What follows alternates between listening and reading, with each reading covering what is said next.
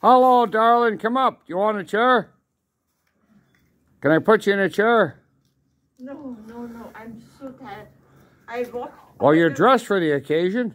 Pardon? You're dressed for the occasion.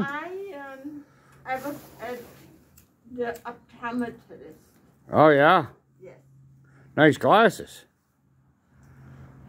Nice cookie glasses. Sunglasses.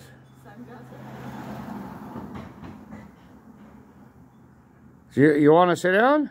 No. I'd love to sit down. Where are you coming from? If it was 30 degrees. Yeah, I know. It's 30 degrees in Mexico. Where are you coming from? Yeah. The optometrist. Oh, the optometrist. Oh, yeah, you just said that. Jeez. Yeah. And you walked up that giant hill. I can't come up that hill unless I'm riding a mountain goat. It's so silly. I want a cart. I have one for shopping, but I need a little one to kind of when I'm dressed up a bit.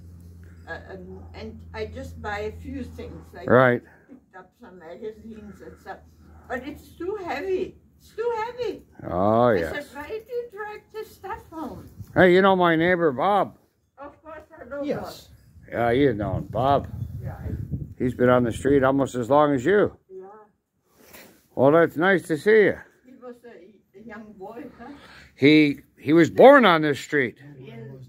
He was born right here on this street, literally on the street. Yeah. I was found in a cabbage patch. There we go. Cabbage Patch Bob.